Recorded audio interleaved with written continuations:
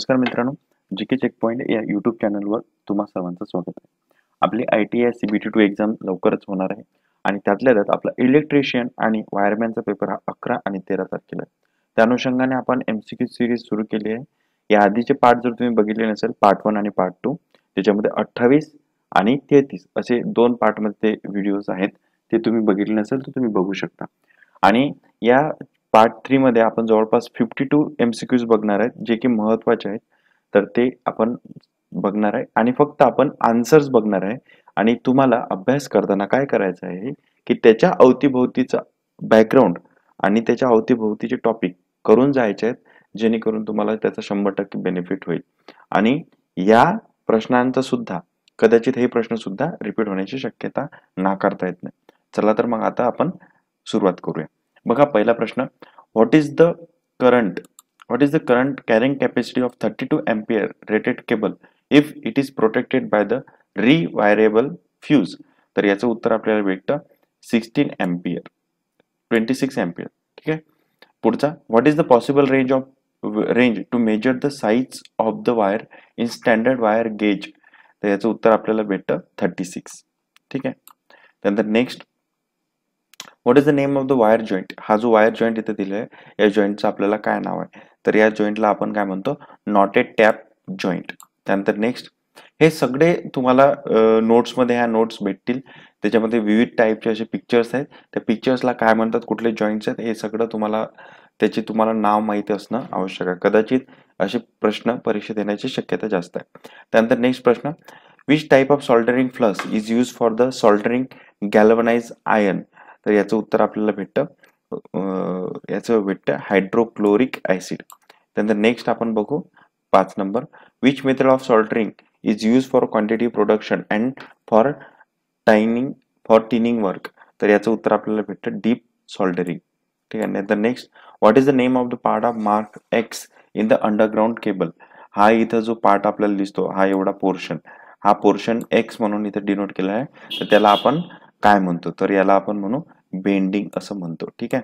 त्यानंतर next, what is the full form of XLPE? XLPE चं फुल form काय आहे? तर क्रॉस लिंक पॉलीइथिलीन असं XLPE चं नाव आहे. What is the purpose of serving layer in the underground cable?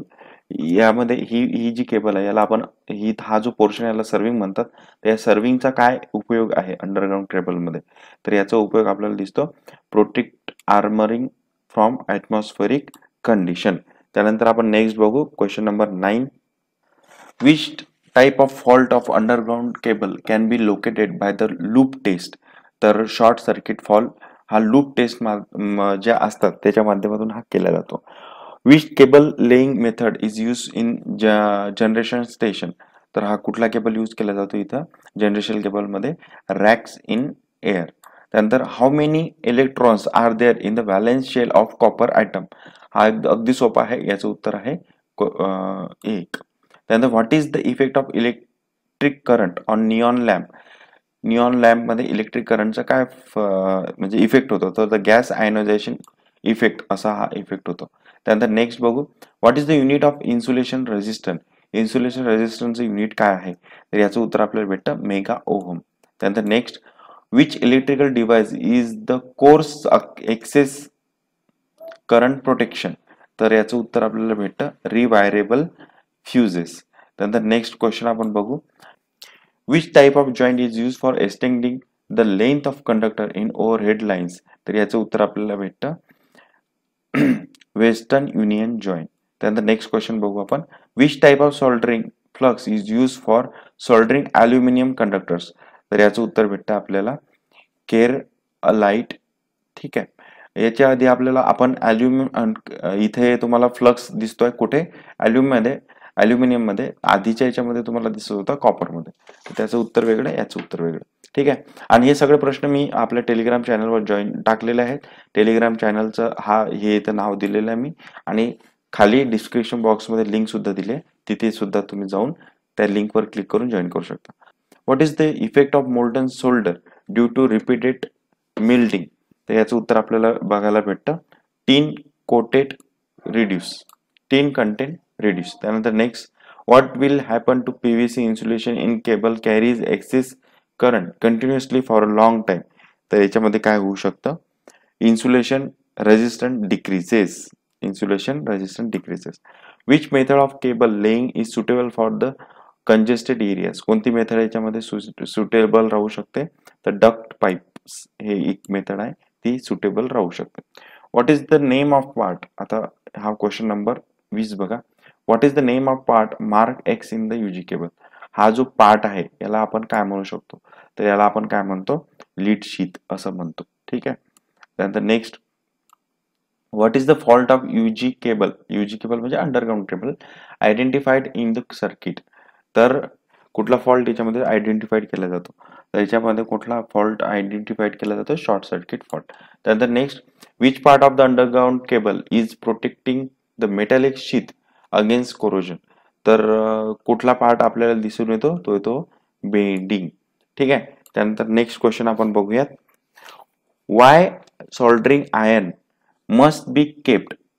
हा प्रश्न आहे बघा 23. Y soldering iron must be kept into a stand that not used in while soldering. तो कुठला असा पार्ट आहे, तर काय त्याच्यामध्ये याचं उत्तर आपल्याला भेटतं, it prevents Burns and fire. त्यानंतर next, which type of wire joint is found in the junction box. Which type of wire joint is found in the junction box. तर याचं उत्तर आपल्याला भेटतं रॅट टेल जॉईंट. त्यानंतर next, what is the name of the joint. हा जो joint दिसतो याचं नाव काय, तर याचं नाव आहे मॅरिड जॉईंट. त्यानंतर next, what is the use of Britannia T joint. Britannia T जॉईंटचा use काय, तर याचा यूज असतो आपल्याला tapping the service connection from overhead lines. त्यानंतर नेक्स्ट क्वेश्चन आपण बघू. Which type of सॉल्डरिंग method is use for servicing and repairing work. कुठलं method use केलं जातं त्याच्यामध्ये, सॉल्डरिंग विथ सॉल्डरिंग गन. ठीक आहे. त्यानंतर नेक्स्ट आपण बघू. What is the use of deep सॉल्डरिंग method.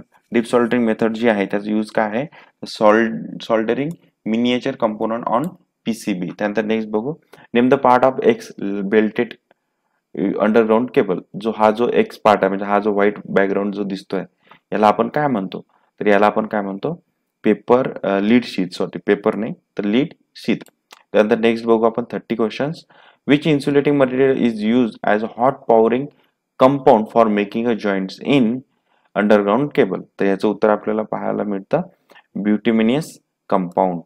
ठीक आहे. नंतर next, what is the purpose of betting insulation of underground cable. काय आहे याचा पर्पज, तर protect the metallic sheath against the corrosion. त्यानंतर next, which test is conducted to locate the fault in underground cable. तर कुठली taste आहे, ते loop taste. याच्यामध्ये 2 प्रकारच्या टेस्ट येतात, तर त्या तुमच्या नोट्समध्ये दिलेल्या आहे, ते तुम्ही जाऊन बघू शकता.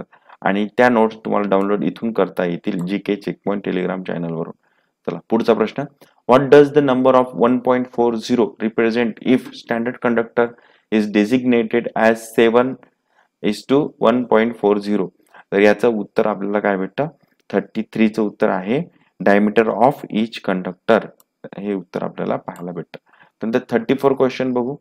What is the value of electrical conductivity of aluminium conductor. आता हे 2 व्हॅल्यूज आपल्याला इथे दिलेले आहेत, तर त्या नोट्स मध्ये आहेत. तर याच्यामध्ये कॉपरची इलेक्ट्रिकल कंडक्टिव्हिटी आहे आणि अल्युमिनियमची आहे. तर कॉपरची इलेक्ट्रिकल कंडक्टिव्हिटी ही नेहमी जास्त असते आणि अल्युमिनियमची कमी असते. तर याच्यामध्ये आपल्याला प्रॉपर उत्तर आपण बघूया. 34चं उत्तर आपल्याला दिसून येतं 35 सी. आणि ही जी 56 आहे, ही 56 कोणाची आहे, कॉपरची. हे तुम्ही लक्षात ठेवा, परीक्षा येण्याची शक्यता आहे. What is the rating factor of the cable provided with course access current protection. तर रेटिंग फॅक्टर काय आहे याचा आपल्याला भेटतं 0.81. ठीक आहे. त्यानंतर next, what is the size of neutral conductor compare to the face conductor in underground cable.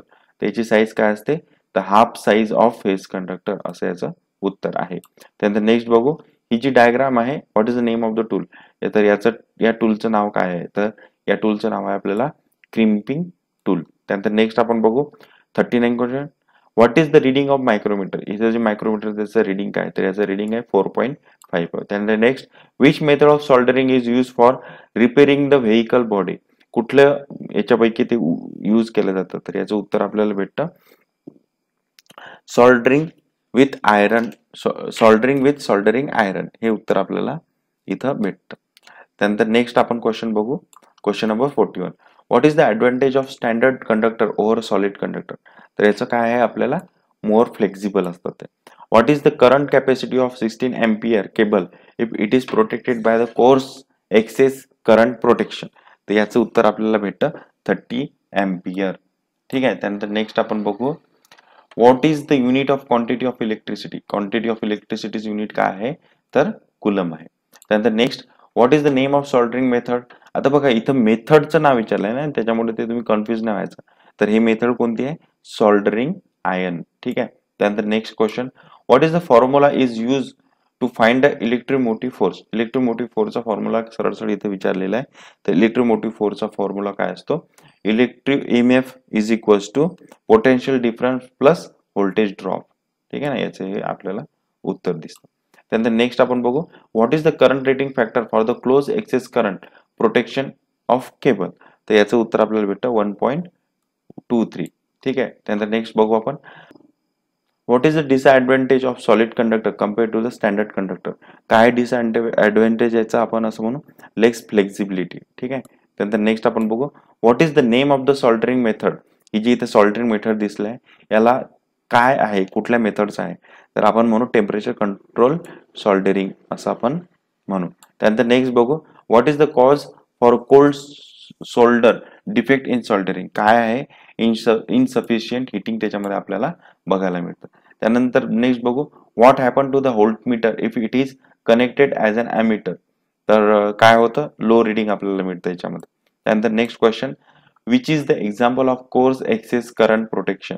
तर कुठला आहे याचा आपण म्हणू रिवायरेबल टाईप फ्यूज युनिट. त्यानंतर नेक्स्ट क्वेश्चन बघू which conductor R use for distribution line. त्याचं कंडक्टर कुठलं येते बेअर कंडक्टर्स आपण यूज करतो. अशा पद्धतीचे हे 52 MCQs आपण बघितलेले आहेत. असेच टॉपिक आपण बघणार आहे तुमच्या परीक्षेपर्यंत. तोपर्यंत तुम्ही नक्की फायदा करून घ्या. फ्री ऑफ कॉस्ट सगळं भेटत आहे आणि तुम्हाला सगळ्या गोष्टींचा याच्यामध्ये फायदा होईल. धन्यवाद. तुमच्या मित्रांना सुद्धा शेअर करा, सबस्क्राईब करा, लाईक करा आणि आवडल्यास तर नक्की कमेंट करून सांगा. धन्यवाद.